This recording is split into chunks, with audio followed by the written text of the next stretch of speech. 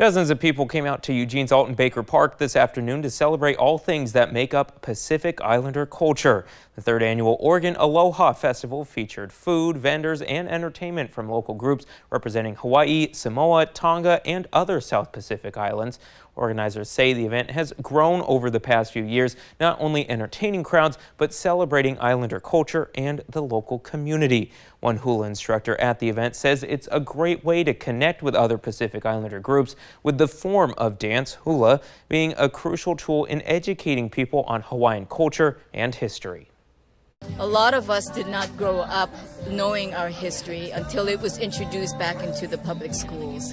So that's why we're here, to educate the next generation that were born and raised here instead of back in Hawaii. Beamer there hopes the festival gets popular enough to where there are 2 days of festivities in the future.